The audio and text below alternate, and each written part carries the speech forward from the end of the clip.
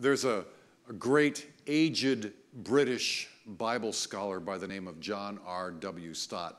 And Stott writes this. He says, "We may try to wash our hands of responsibility like Pilate, but our attempt will be as futile as his, for there is blood on our hands. And before we begin to see the cross as something done for us, we have to see it as something done by us." So yes, certainly Judas, there's blame there. Caiaphas, the high priest, right, there as well. Pontius Pilate, the Roman executioners, are all links in the chain of Christ's passion. But the chain didn't end with them.